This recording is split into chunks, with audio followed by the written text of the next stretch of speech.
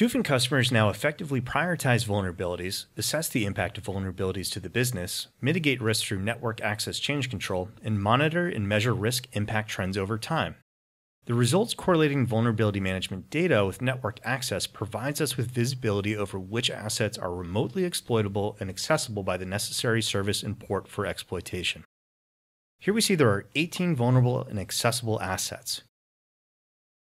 We also see the network security enforcement points providing vulnerable access to these assets and which of our network segments are most impacted. And at the bottom, we can track our exposure over time. The zone overview provides business-specific context to identify which network segments are the most exposed or those that may require priority over other network segments. We can navigate to a vulnerable asset from the zone view or review all accessible vulnerable assets.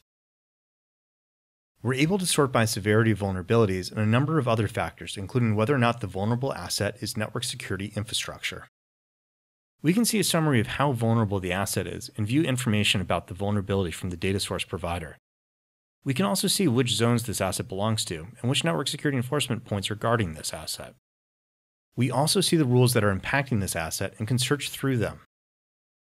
With this information, we can effectively determine whether or not we can apply mitigating controls through modifying existing access or alternatively prioritize this asset for remediation.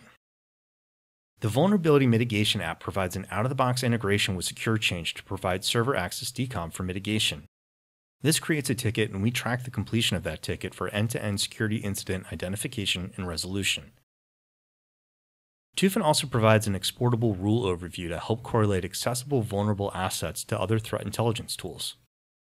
To start, you'll want to integrate the Vulnerability Mitigation App with your Qualys, Rapid7, or Tenable solution to use your existing vulnerability vendor.